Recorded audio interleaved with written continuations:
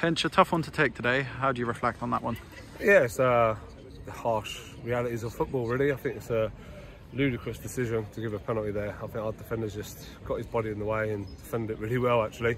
There was a couple of times where our players have made tackles today, and he's been so quick to give a decision, and we've actually won the ball. But yeah, that's a big moment. Mo goes through, doesn't he? Has a 1v1 to make it 3-2, and then they get a dubious penalty. And obviously how they're conducting themselves at the end, with everybody celebrating and smashing up their dressing room, obviously shows what a big win it was, and you know what a tough team we've been, and caused them some problems today.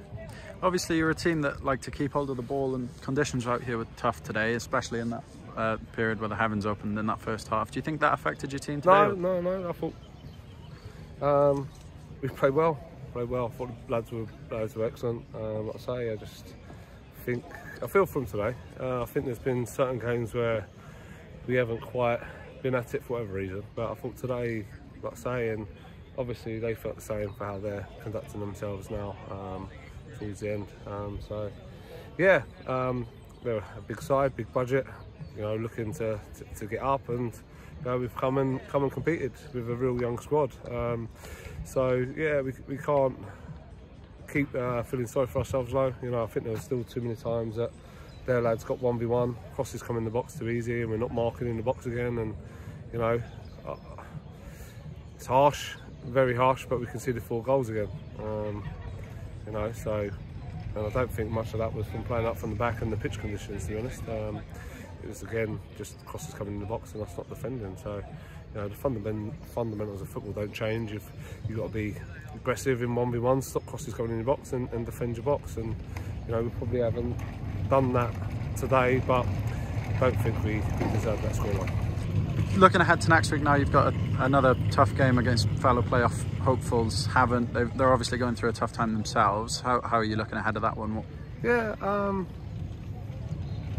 I don't know what to say. I don't know what more we could do, really. Obviously, we work on stopping crosses and stuff like that. You know, it's a tough period, like you say.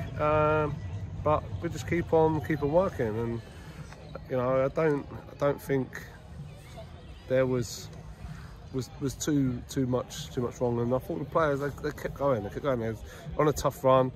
A lot of them, it's their first time at this sort of level. They're not throwing in the towel. They're putting maximum effort out on the pitch, and you know, sometimes when you go for a run like this, you just don't get those little bits of luck, and that's football, unfortunately. But there's only one way through it, and that's to keep on grafting, keep working hard. And yeah, like you're just hoping that little bit of luck falls your way at the right time. But yeah, it's not for hard work and effort out there. They're leaving everything out on the pitch, and that's all we can ask.